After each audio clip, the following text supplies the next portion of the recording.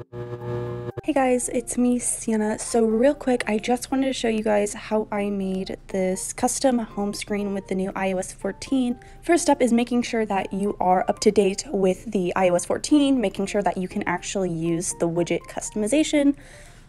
The next step, and this is totally up to you, but if you do want custom icons, or if you want to change the app logos at all, you're going to want to find a selection of photos that are like. You can put them into a theme. You can make your own logos. I ended up doing that. So I went through Pinterest. You can look up like free icons. Okay. So as you can see here, there's a bunch of free icons you can use. There are some available on Etsy if you want to follow the same theme. I went through, found the ones I liked, and then just edited them, did my own background. Of course, I went with this like beige cream color, and basically just went onto any Photoshop or superimpose type app. Totally up to you. You can just do photos you already have on your phone, or you can, like I said, just do Pinterest. Now, for the widgets. So I'm going to show widgets first because a lot of people still might not want to customize the icons. Widgets, super easy. All you download is the app Widgetsmith, as you can see here. Super easy, free. You click on it and you get all your widgets. So there's small, medium, and large. You can add as many as you want.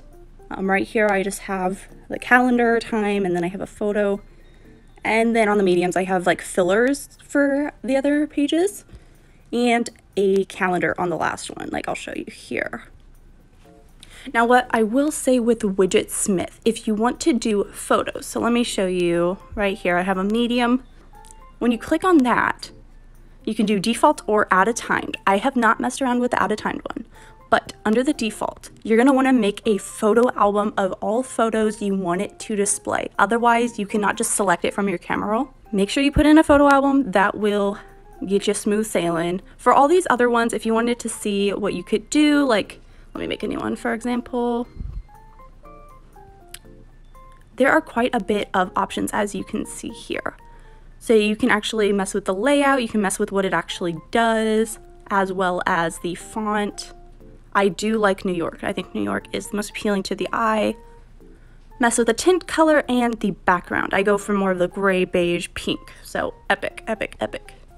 So say we're gonna put the small number 1 widget onto my home screen. All you're gonna do, find an empty space or edit your home screen. And then at the top left, there's a plus. This plus icon will allow you to scroll down and go to Widgetsmith, where you can slide to whatever size you wanted. Click on it, hit add widget, done. And then not only that, but if you hold it down again on it, you can actually edit it and then pick from which one you wanted. Super easy, super simple, and you just delete it when you want to delete it. So on to the icons. Now this has been the most requested.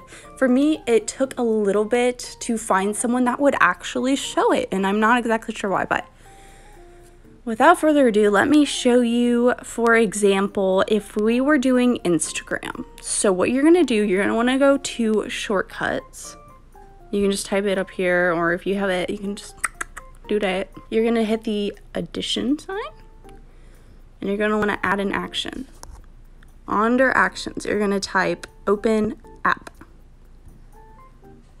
And then pick for scripting, pick what app you want. I have a gazillion, so whatever you want. So we're gonna do Instagram. We're gonna pretend to do Instagram. You can either click on the 3 dots or you can do that later, but I just choose to do it now, it's easier. And you're gonna wanna add it to your home screen.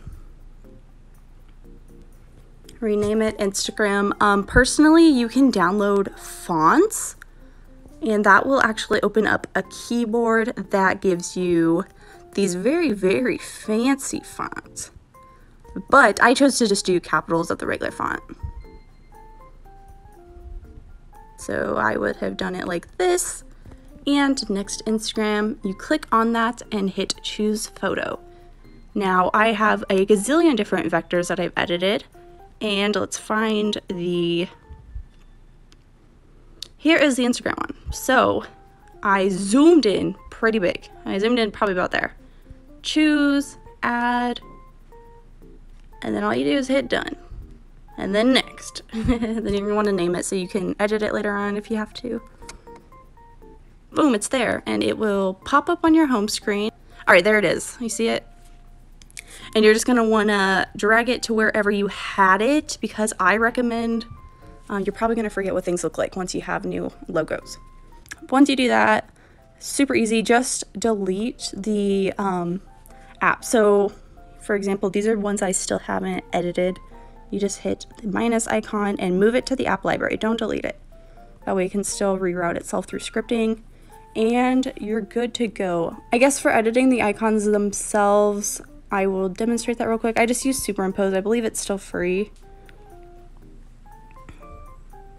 Take whatever background color you want. Try to crop it by a 1:1 ratio.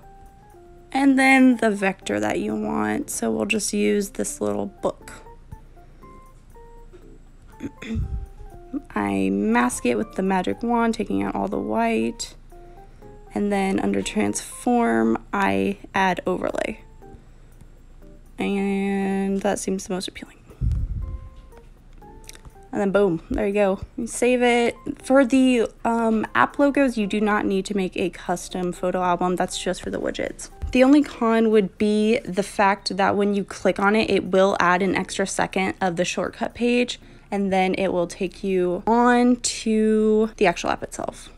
Once you customize your home screen and you do the icons through shortcuts, it will not display a notification bubble for that app. So just be aware, like for example, I have a gazillion emails on my Gmail and there's nothing there. And I mean, that could be a good thing. It does kind of ruin the look of everything when you have the big red numbers. But just if that's really important to you, you're still going to get notifications through the app library, but it's not very cute. Thank you guys so much for watching. If you have any questions, comments, requests, or concerns, please feel free to let me know below or message me. I know this was a very quick tutorial, so if you do have any further questions, please do not hesitate to comment below and I will get back to you. Have fun, guys. I know this took a while for me to actually do all of this. Probably took about 3 hours, 4 hours. But yeah, just have fun. It's awesome. I'm seriously obsessed. And all the Android people are probably making fun of us because they could do this for like forever. But yeah, I'll see you guys in the next one. Bye, guys.